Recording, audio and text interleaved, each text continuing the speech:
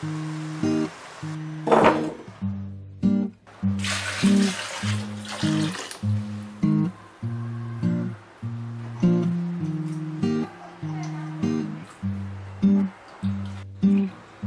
们要把这个头给它掰掉。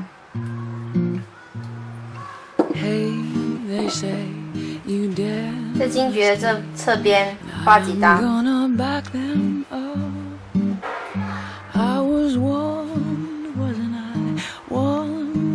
然后捏一下，这样子。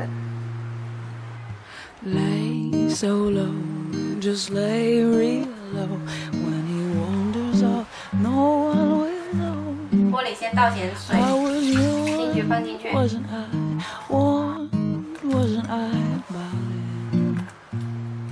加入250克冰糖，先大火煮开。现在已经煮开了，调小火熬干水就可以了。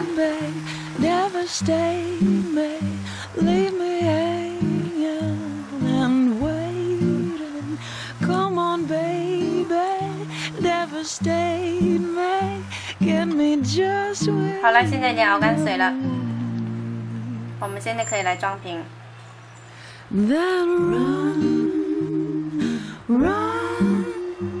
这个金桔是止咳化痰的，平时家里可以备一罐。这个大人小孩都可以吃的。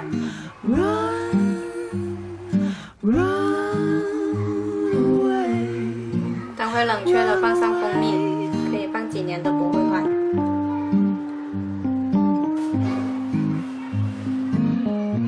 加入点蜂蜜，它效果更好，保存的时间也更长一点。